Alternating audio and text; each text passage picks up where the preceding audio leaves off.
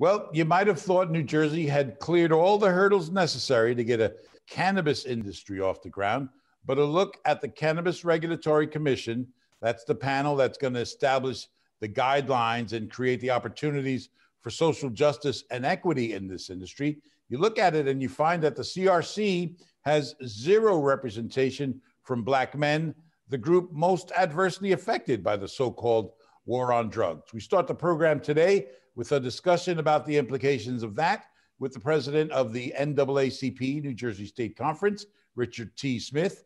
Mr. President, good to see you. Thanks for coming on with us. Good to see you, David. So there are really a couple of points being made here.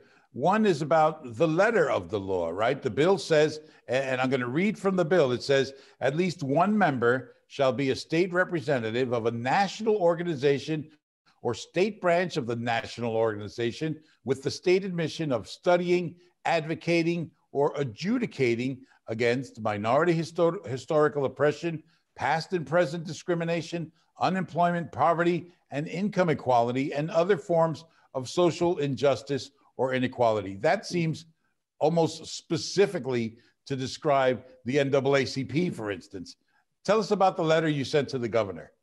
I agree. And, you know, it's a part of the law. And, you know, I don't want to see this as an intentional slight, David. I really don't want to see it that way. But I think sometimes decisions are made very, very swiftly without giving those decisions the due diligence that the decision deserves.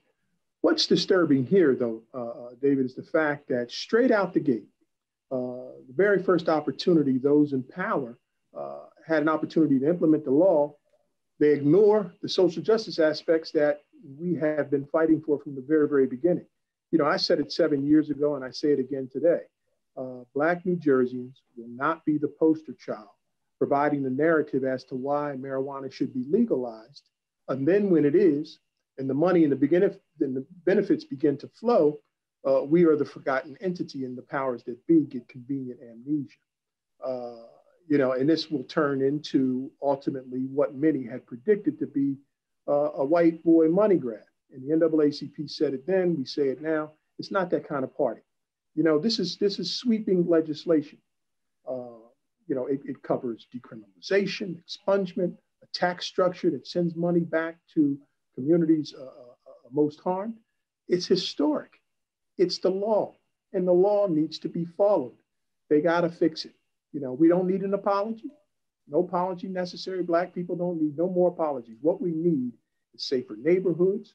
We need better schools, a less punitive criminal justice system. We need better health care, jobs, and marijuana money can take us a long way down that road if the money goes to where it's supposed to go. And that regulatory commission is sitting there to ensure that the money goes where it's supposed to go. And we need to have a seat at that table, and our voices need to be heard. And the letter that you sent to the governor asks him specifically to explain who on that commission currently fits the criteria we just talked about from the law, right? That's correct, David. You know, we want to know who on the commission at this point, you know, fits that job description. And listen, no offense to anyone who's on there, but we just don't feel that the law is being followed in this particular instance. I'm thinking that they're going to say that Diana Waynu, who is beloved and respected by many people, she's the chairperson of the CRC. They're going to say, I think, that she's a former ACLU of New Jersey policy director.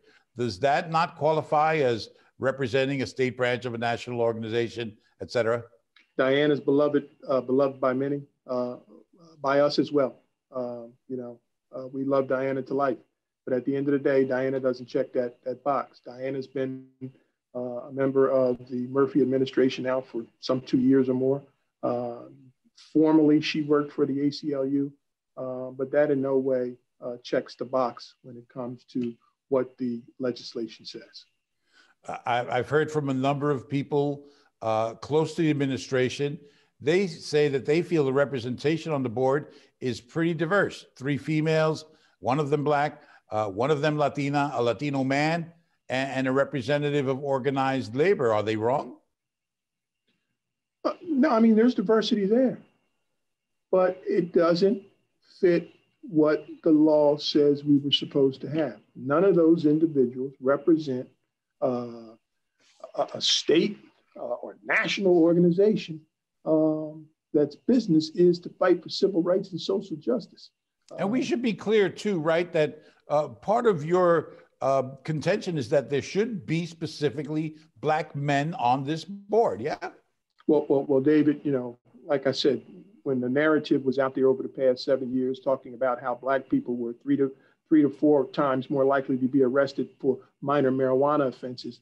Listen, let's be clear. We're talking about Black men. Now, it's okay for us to have our lives ruined, to be victims of this failed war on drugs. But now, when we get an opportunity to sit on a commission to right the wrongs that have been done to our community, we can't get no Black men. I mean, this is crazy. This is absolutely crazy. And this is not a hard fix. It's not a hard fix at all.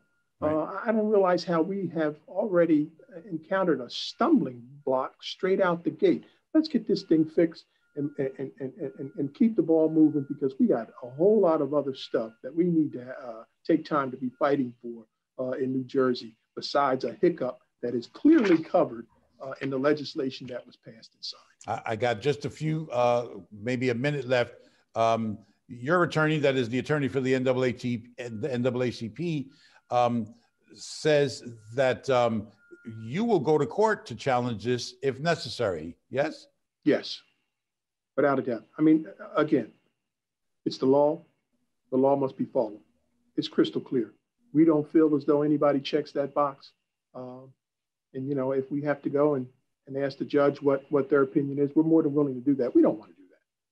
We don't want to have to do that. Like I said, this is an easy fix. You know, we have worked with this governor on many pieces of legislation, on many initiatives. Like I said, you know, I don't think that this is an intentional slight on his part. He has indicated over the last couple of days that, you know, that we would be communicating. I'm still waiting to hear from him, but I'm hoping that we can resolve this and move the ball forward, because at the end of the day, we have to ensure that we stay true to our word, and that this fight for us has always been about social justice and equal opportunity and righting the wrongs of those harms that have been done to our communities for years. All right. Richard T. Smith is the president of the NAACP, New Jersey State Conference. Good to see you, sir. Thanks for coming on with us today. You too, David. I appreciate you. Thank you.